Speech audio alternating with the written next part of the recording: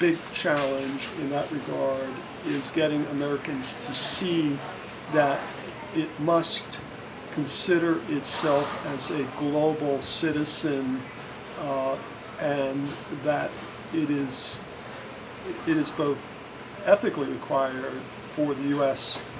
to try to create an international order which is just and fair, and to go there, it must respect other countries. The U.S. must resume the position of a player in the family of nations, and we need to have a conversation about that. So that means that the U.S. must support a just international economic order in particular, okay, which it is not now doing. Okay.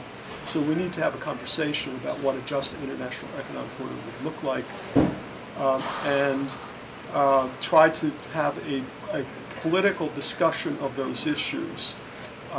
We're a very long way away from doing that. That's sort of really basic, obvious thing. We're a very long way from having a conversation about what a just economic international order would look like and what the role of nation states would be in that.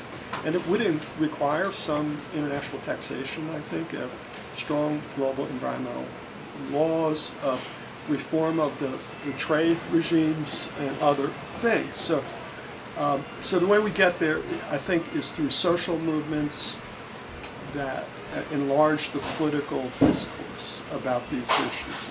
So we need social movements to open up Americans to these obvious questions, as I see them.